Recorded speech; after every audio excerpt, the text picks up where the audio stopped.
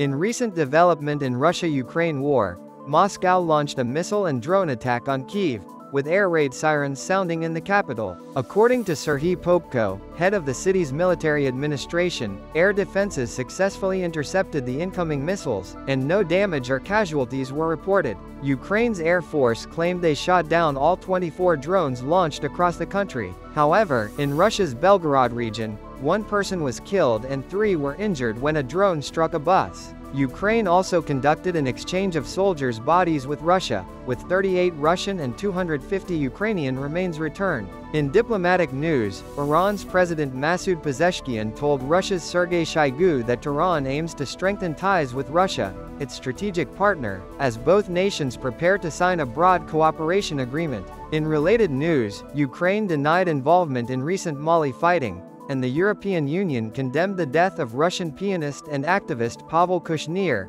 who died in prison after a hunger strike.